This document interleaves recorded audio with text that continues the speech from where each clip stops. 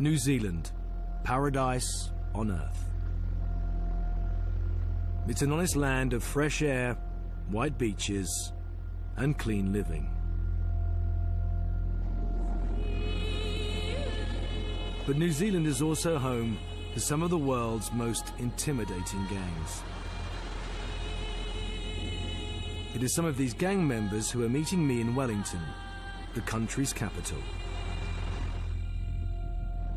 I've heard terrifying stories of mayhem, depravity, and almost inhuman violence. It's difficult to imagine anything like that, like this.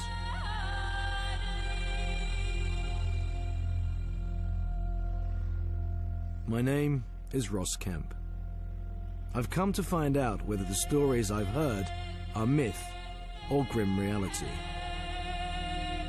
I've got an in with the country's most feared gang, the Mongrel Mob. For me, this is truly a journey into the unknown.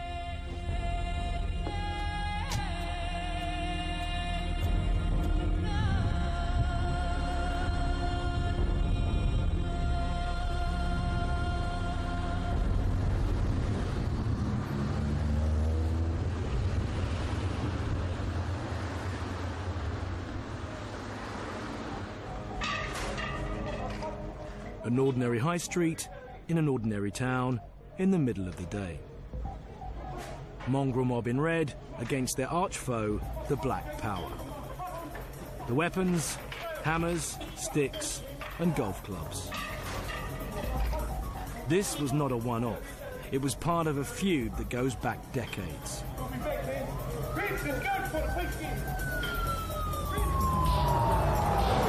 Another time, another place, but the same two gangs, the middle of a city, in the middle of the day. There was probably 1,000 people around the whole square.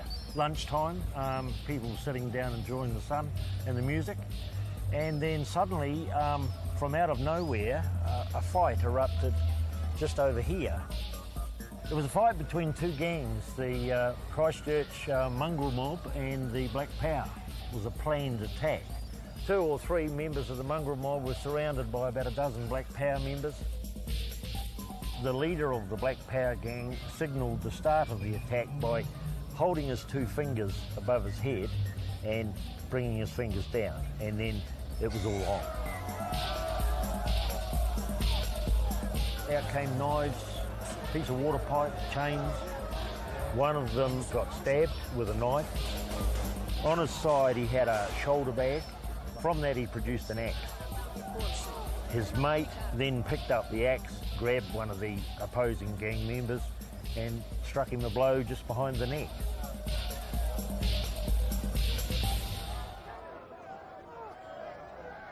The axe went through his jacket, 2 thicknesses, through his jersey and a t-shirt, and just nicked the side of his neck. Miraculously, he escaped fatal injuries. So brazen was the violence that many bystanders believed to be some sort of radical street theatre. Not that the presence of witnesses ever bothered this lot. So they don't really care, do they? Well, no. An axe in the middle of daylight in front of 1,000 people. Yeah. They have no fear. They don't operate on the same fear that we would have of witnesses seeing something or someone taking car numbers or whatever, and that, hey, who cares? Spontaneous violence will take over, and that person will get a stomping or kicking, or could well end up being stabbed or beaten to death in front of other witnesses. The presence of witnesses that usually deters people doesn't even come into the equation here. To try and find out more, I've come to Porirua, a town the Mongrel Mob considers their turf. There's a musical festival on, and the Mongrel Mob are out in force. There's no Black Power here, nor any other gang, but it wasn't always like that. When you were young growing up here, it wasn't just one gang, there were 11 gangs here, wasn't there? Oh yeah, there was about 11 gangs, but as you see today, there's only one gang here. Only place in the whole of New Zealand no other gang will come to. And why is that? Oh, because we run it. Did you run it? Because we cleaned it up. My guide on this journey into the dangerous world of the Mongrel Mob is longtime member Dennis McCarleo. So if there were other gangs in here, there would be trouble, yeah? Oh, I wouldn't. Yeah, hell yeah.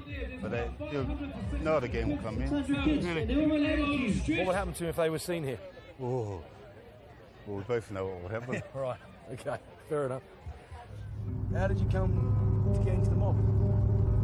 When I was a little kid at primary, there was these two big fucking ugly motherfuckers.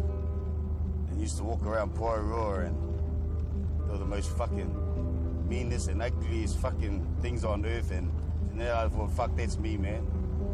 I wanted to be like that, and I've never looked back since. When Dennis McCarleo made a reality of his childhood dream, he became every cop's nightmare. He was the archetypal mobster, a single man with no commitments. One night in the 80s, two unfortunate cops wandered into the middle of a mob meeting. These two pigs walked in like fucking Starsky and Hutchin. Yeah, swinging their fucking bats like this, and they came into the fucking pad, and you know, I had no fucking commitments. I just fucking went behind them and I shut the fucking door and turned the lights out. Yeah. And they fucking got it. See, how long did you hold them for? Oh, fuck. I mean, this only happened for a matter of fucking 15 minutes. I think, You used to done for torture, though, weren't you? Well, I look at it this way, you know, like, yeah, no, we're torturing. I was burning them, fucking every fucking thing. I mean, I got a lag for it. That's why I can fucking talk about it. I got found guilty. Other mongrels got found guilty from just fucking watching it. I'm not fucking ashamed of saying that. The problem with Mongrel Mob, they want to close up. I'm not going to fucking close up no more. I'm proud to be a fucking mangi. I'm proud to talk about the fucking Mongrel Mob. I don't talk about fucking other people. I fucking talk about me, what I do. A mark of Dennis's commitment to the Mongrel Mob is his facial tattoos, or mask. To me, it's my belief. I can't run away. It's there forever, you know. Whatever town I go into, whatever I do, people know that I represent the Mongrel Mob. It's like giving away your life, isn't it, really? Well, it's an identity, yeah. It's saying for the rest of your life you'll be associated to the mob. With the Mongrel Mob. You know, there's no turning back. The Mongrel Mob is a national phenomenon. It is organised as a loose affiliation of independent chapters. And it has a presence in most of New Zealand's major towns and cities. Among them is this place, Napier on the east coast of the North Island. This town played a key part in the early history of the mob. The gang began in the 1960s as a group of disaffected youths from welfare homes and borstals. They claimed they'd suffered brutal treatment at the hands of the authorities. For Gary Gerbis, what followed was revenge. We had no fear of the system, despised the system for the treatment we got as social welfare kids, man. You know, that was bred into us at 13-year-old kids. At the abuse and the treatment we got from people who were supposed to be our helpers, welfare, huh? Man, they shit on us, man. So You decided to shit back? we shit back. We made them stand up and take notice. The Mongrel Mob adopted the swastika as a symbol of their rebellion. They turned their backs on many of the values of mainstream New Zealand, establishing a brutal and sometimes savage alternative. Their pads or clubhouses, like this one I'm visiting in Hastings, became no-go areas for outsiders. And any woman who ventured inside was required to know her place. We are members of the Mongrel Mob. We fuck like dogs and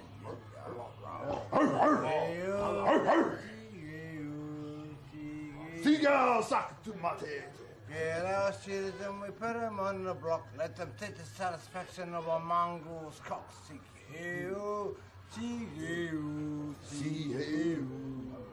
People talk about the block.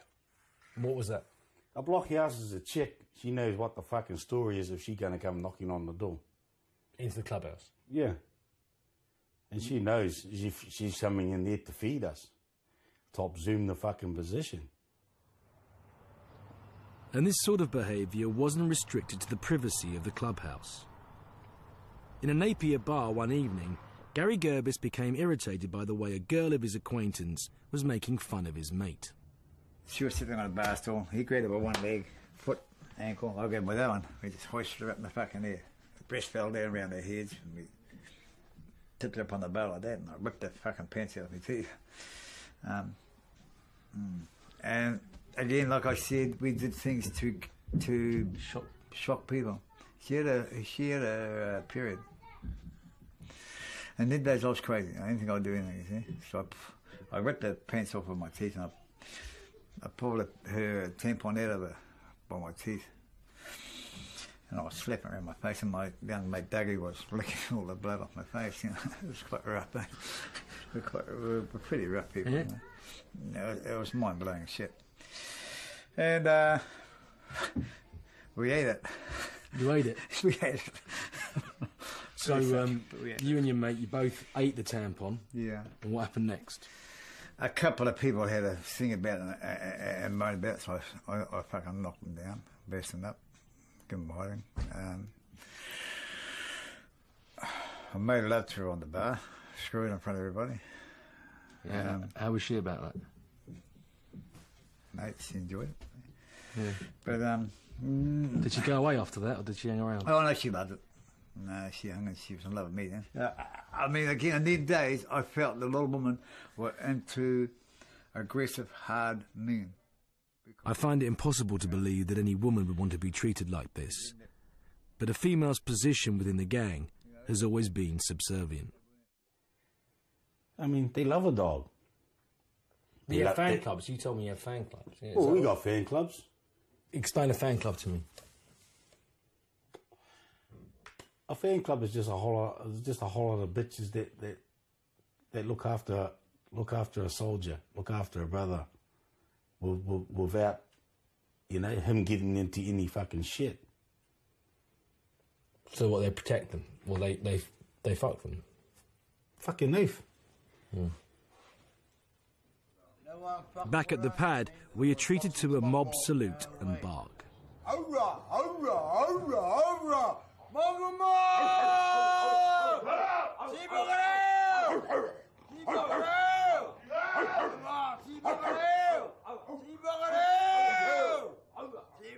The name of the gang came courtesy of a local judge. Outraged at the way some of Gary Gerbis's mates were behaving, he condemned them as a bunch of mongrels. The label stuck. If you want to call us mongrels are dogs, we'll be it. What does that stand for to you? What does it mean? It means a bunch of guys that are friends, regardless of what you've been through, where you've been. You've had hard times with each other, you've had good times with each other, but a friend's a friend.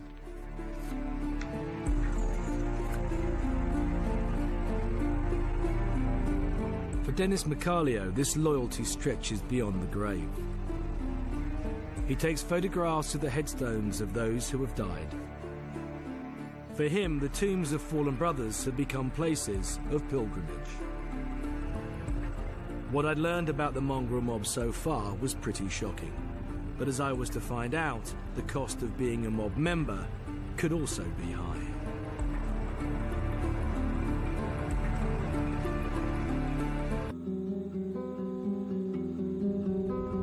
I'm on the road in New Zealand with longtime gang member Dennis Macalio. He's my guide into the normally closed world of the Mongrel Mob. Because of their reckless lifestyle, members of the mob do not often make old bones. Drink, car crashes, even police shootings have taken their toll. But only one man was beaten to death by a rugby league team. Lester Epps is buried here. Took a whole rugby team to kill this fella. And they had to kill him. He was asleep outside the pad. He just finished coming back from that pub that night and given quite a few of them a good crack. So been to the pub, beating a few of these rugby league guys up. Yeah, and then they'd come around and they got him about 5, 6 o'clock in the morning, just breaking daylight. A dispute between Epps's chapter and a local rugby league club ended with him being dragged out of the van he was sleeping in and so badly beaten that he died in hospital 3 days later. He was on life machine for about 3 days. Right. So they just use fists and boots, yeah? Or? Well, everything. But it was a sad death. I mean, he had his 2 little kids here and they had a big flag over here. And I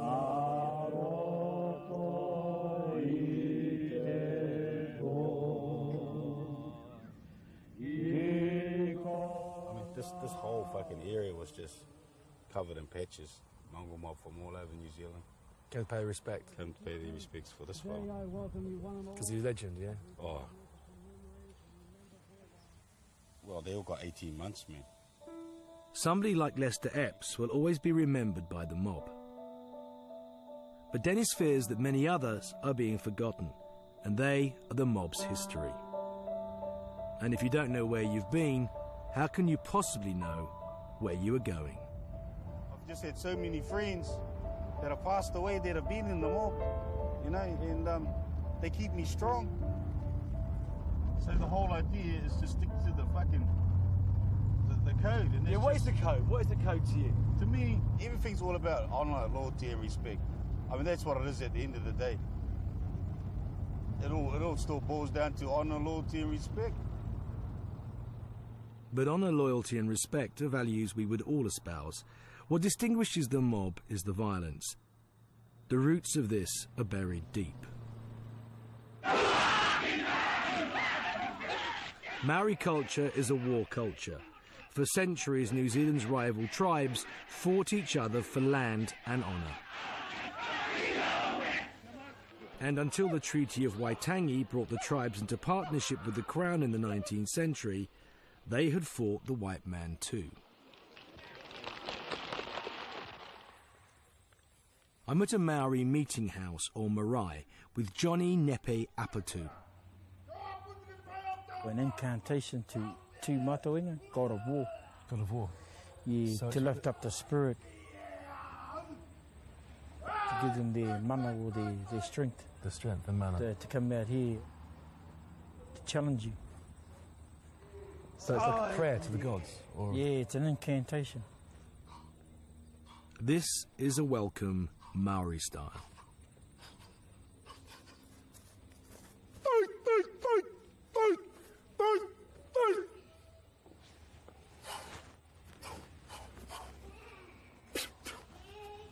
Once you pick that up.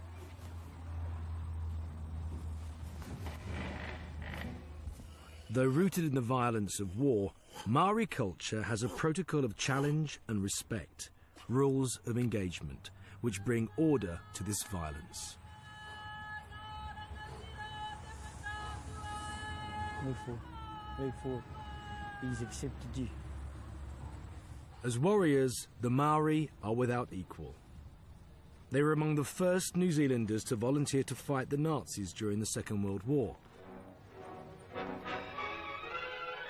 The Maori Battalion is a Kiwi legend.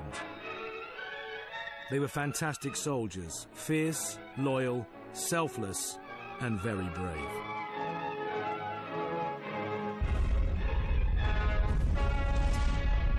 It is reckoned that 5 in every 7 of its members were either injured or killed.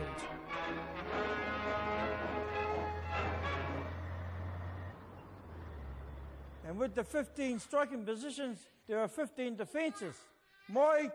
Johnny Nepe Apatu is a master of the Maori martial art of Motaiaha.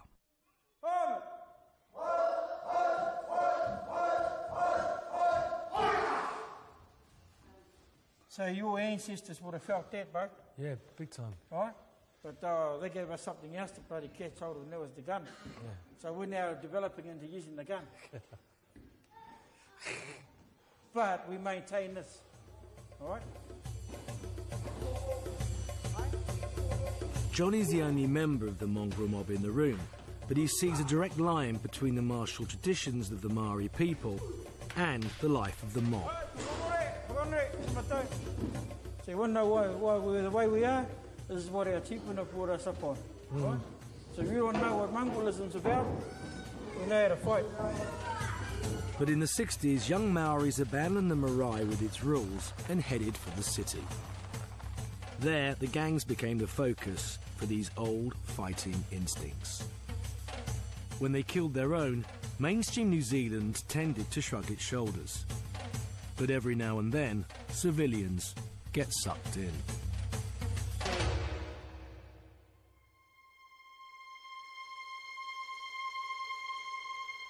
First light on a wet autumn morning just outside Napier. My journey into the sometimes profane world of the Mongrel Mob has brought me to a bleak river crossing. It is not a place that would have featured in 16-year-old Colleen Burroughs' plans when early one evening in 1987 she went to get a takeaway with her family. Colleen asked me if she could go with him. I didn't see any harm in doing so, so they rang them a taxi, a shuttle, and they all went off into town. The trip to the chippy should have taken no more than an hour. I was concerned because it had taken hours to come home. I continued to wait till about, 12:30, past midnight, and I thought, this is so unusual. It's not like her to stay out at night. She doesn't go out at night. The Tutakuri River creeps through this featureless valley outside Napier on its way to the Pacific Ocean. Early that morning, a man out running made a grim discovery near the river's edge. The body of a young woman. She was naked and she'd had severe head injuries and severe bruising, cuts and lacerations to the rest of her body. Initially, the focus of the investigation was to identify that person. The truth was revealed by some distinctive tattoos.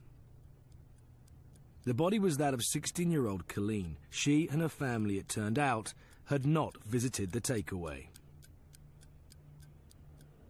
Instead, they had gone to a hotel bar in Napier where they had all started drinking. And they lost track of her.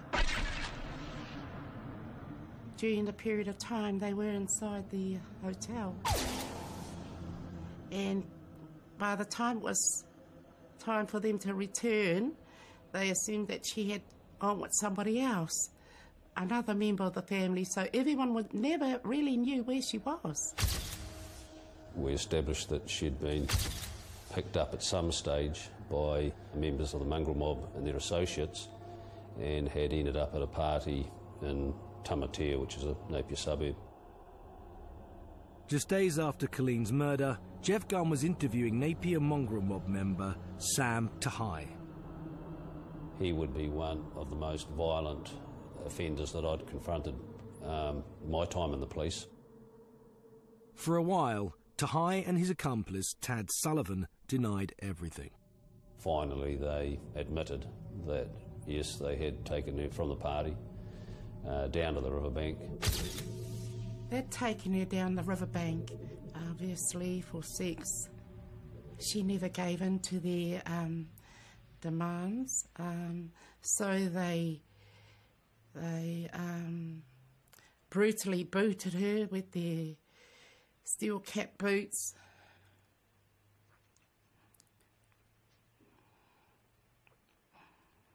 Kicked her body.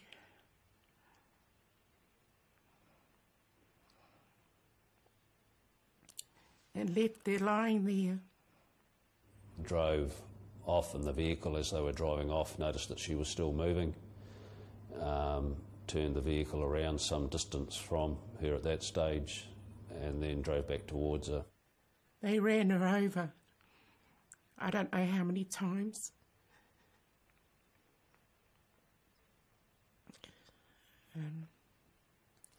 And left her there, lying there.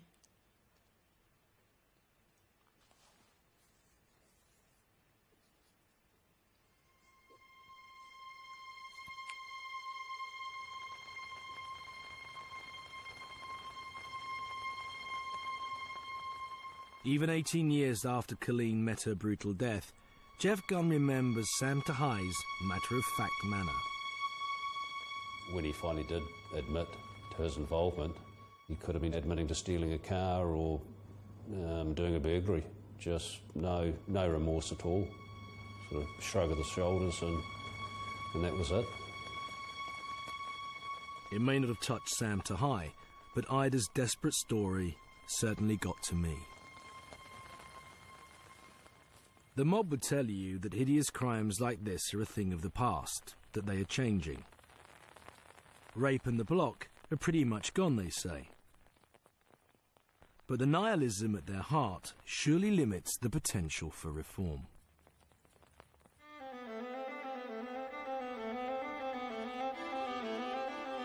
This is Auckland Prison, one of the toughest in New Zealand.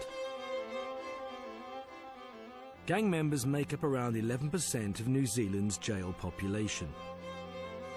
One of the problems in dealing with the mob and its crimes is that prison has not been a deterrent.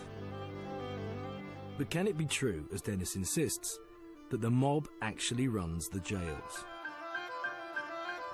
Feels very much like an American prison. Auckland Prison was designed on American design. No matter where you are inside the prison, you get a very good visual view of corridors and cell block areas. Let's go in. The gang hierarchies and some of the violence seen on the outside are replicated inside prison. For site manager Brian Christie, the gangs are a constant concern. Brian, how gang aware do you have to be running a place like this? You have to be aware of your mixtures of different gangs and ensure that you don't have a build-up of the more troublesome, disruptive elements in one particular area. So how do you go about keeping the peace between the gangs? Sometimes it's very good value to have equal numbers of each gang together. And it's also a good need to have your staff moving in and out of the inmates to get a gauge of a feel of the actual unit. So you have Black Power and Mongrel Mob on the same wing? Yes, they're in the same unit, yes.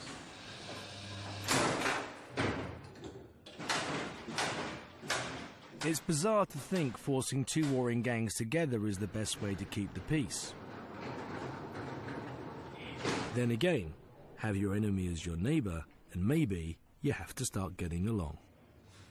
A lot of people said to us that the prisons are run by the Mongrel Mob. Is there any kind of truth in that at all? I don't think, and I don't believe that they actually run the prison.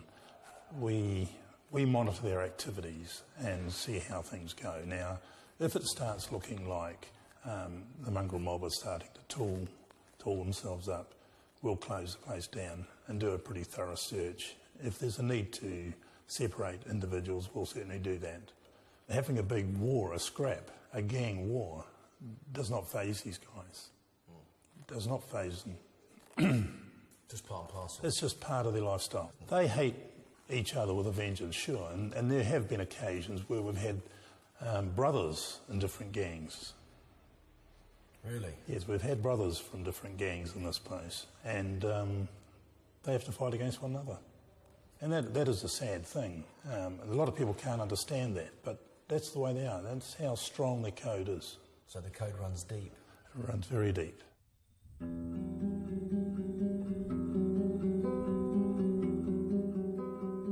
Wairoa in Hawke's Bay. Safe, friendly and clean. A modest little community going quietly about its business. New Zealand as I'd always imagined it.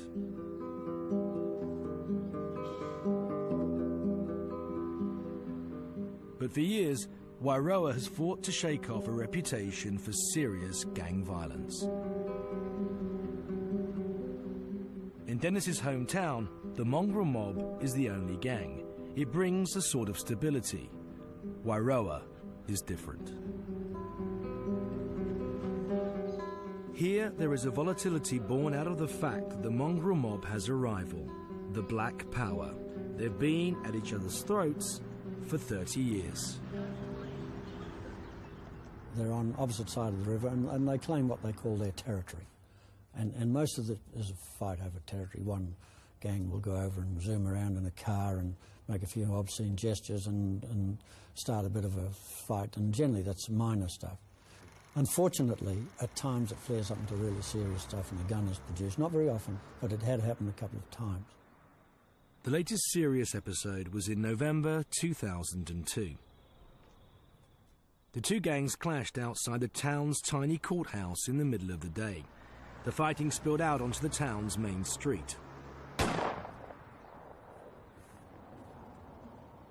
When it ended here, on the other side of the river near the mob's HQ, one Black Power member lay shot dead. Nobody knows more about Wairoa's gang problems than Sergeant Chris Flood. He has been a police officer in the town for more than a quarter of a century. Wairoa's a very small community. It's a beautiful community, and when these instances involving the gangs, perhaps a shooting in that, the expectation is that it would happen in a city. And yes, it does happen in the cities. Unfortunately for us, we have had instances where there has been shootings here. As to why that happens, if we knew the reason why, we might be able to stop it.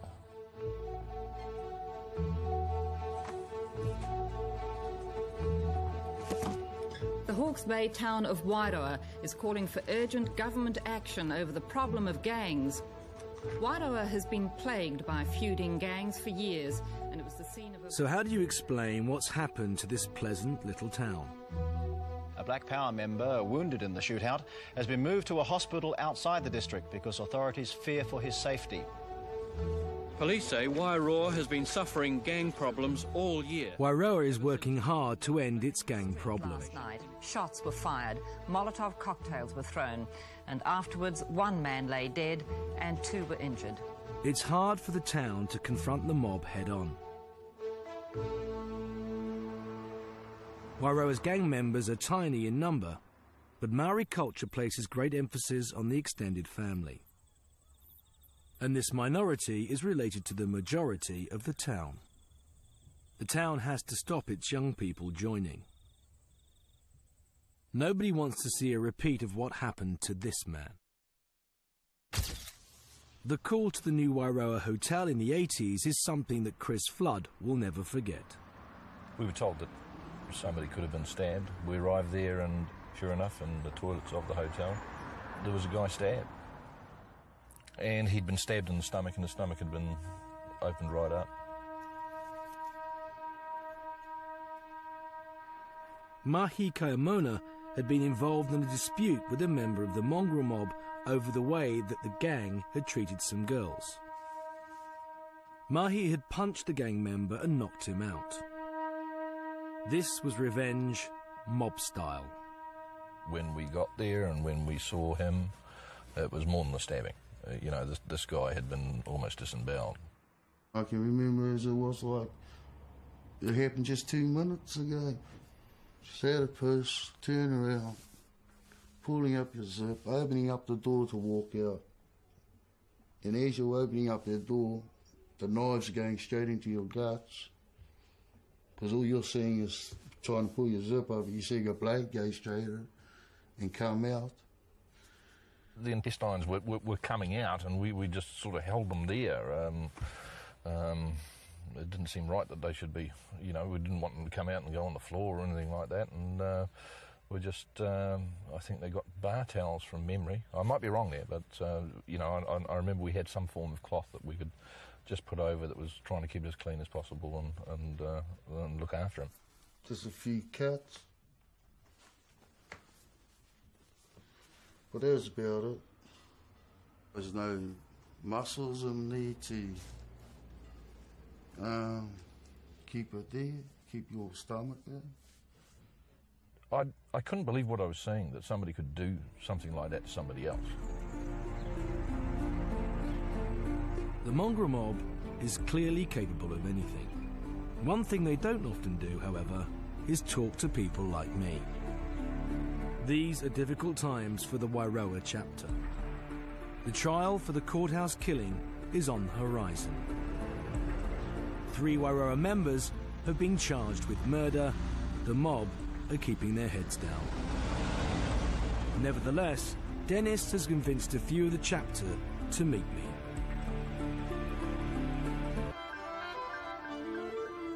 Until the 1990s, the Mongrel Mob's pad was close to Wairoa's town centre.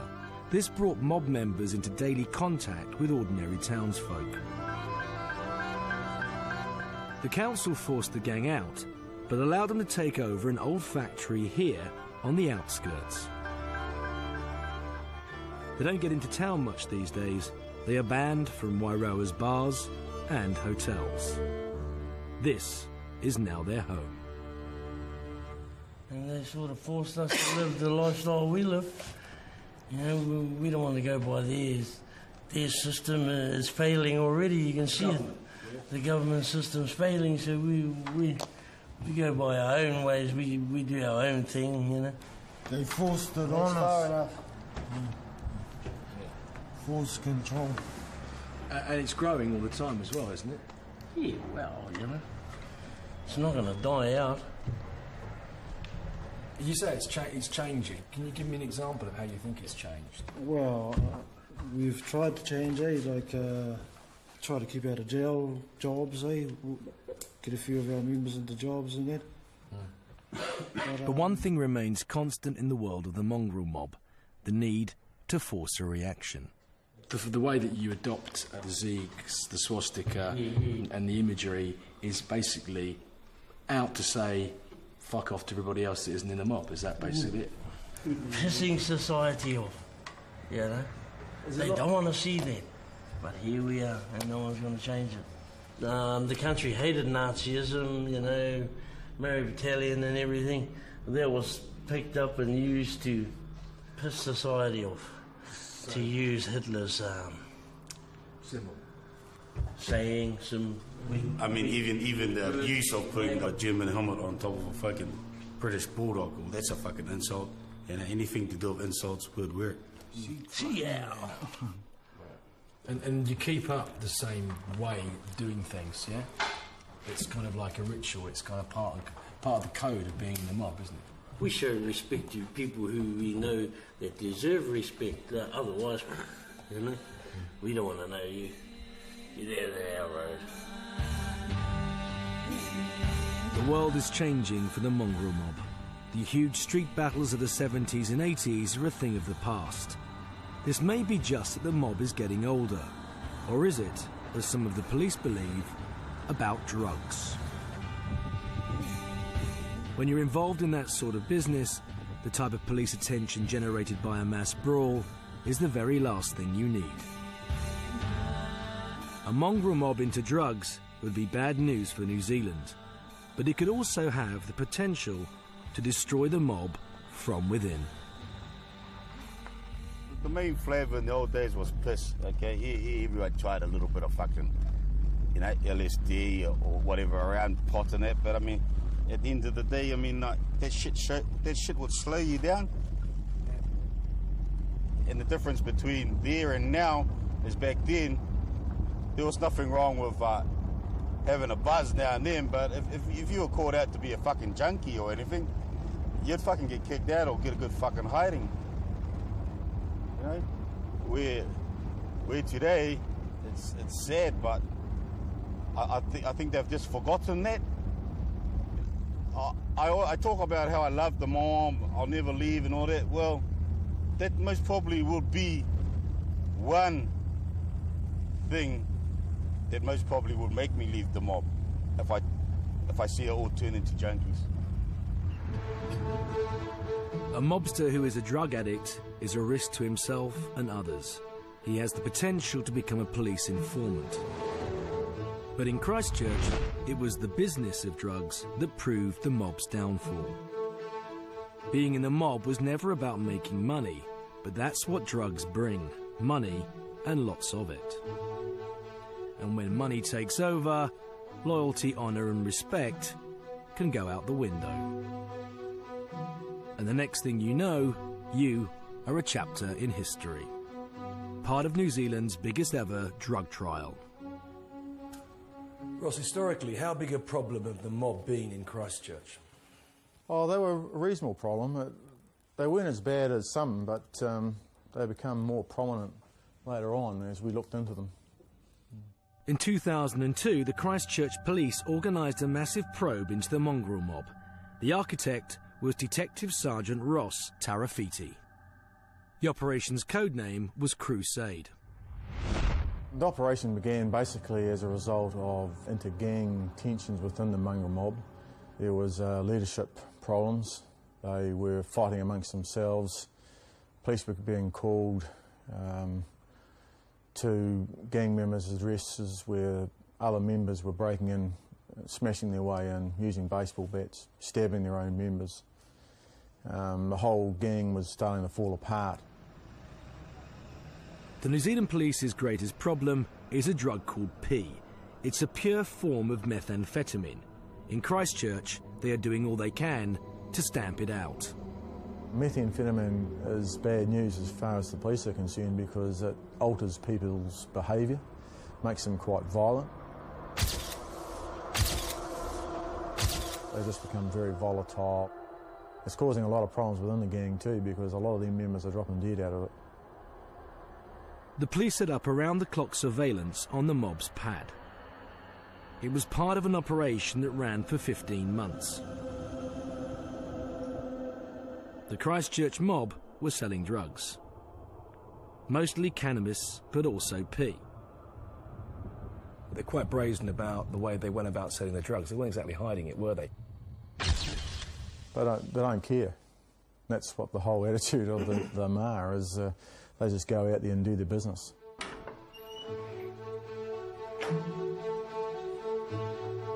The police discovered that almost every patched member was involved in selling drugs from their premises. Members would be rostered with drug sales considered part of the routine duties.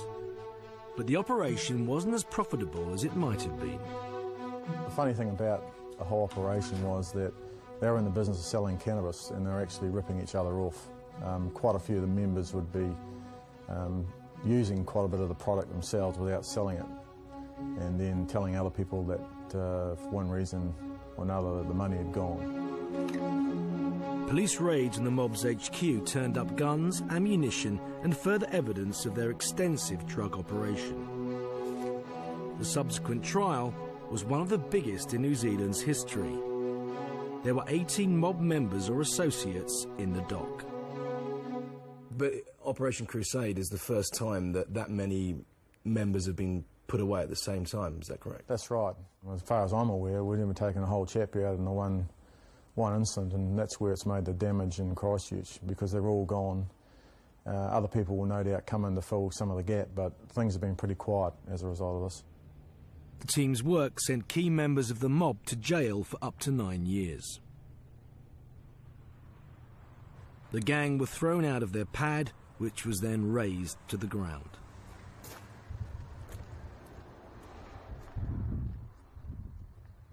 Drugs effectively wiped out the Christchurch Mongrel Mob.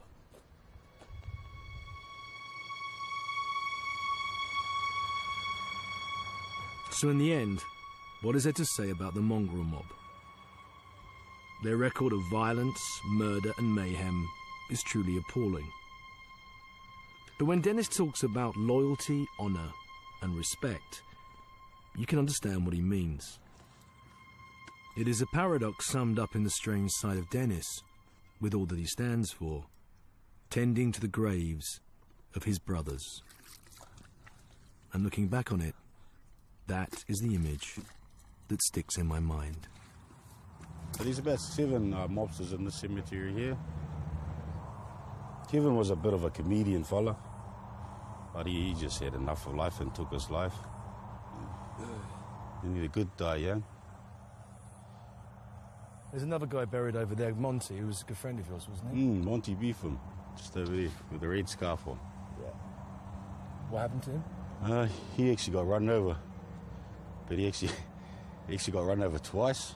He got hit by a car, and when he stumbled across the other side of the road, he got hit by a bus. There's no future without a past, and a lot of people have forgotten now. our bros that have passed away, we're slowly forgetting everything. I just want to bring that tightness back again, that brotherhood.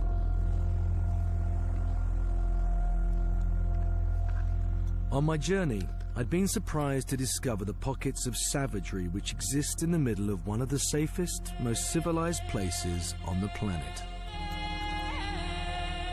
I discovered that the determined efforts of the authorities and the gang's own problems with the drug trade threaten their very existence. For somebody like Dennis, who has committed his life to the Mongrel Mob, this would be a tragedy. But would the rest of New Zealand shed a tear?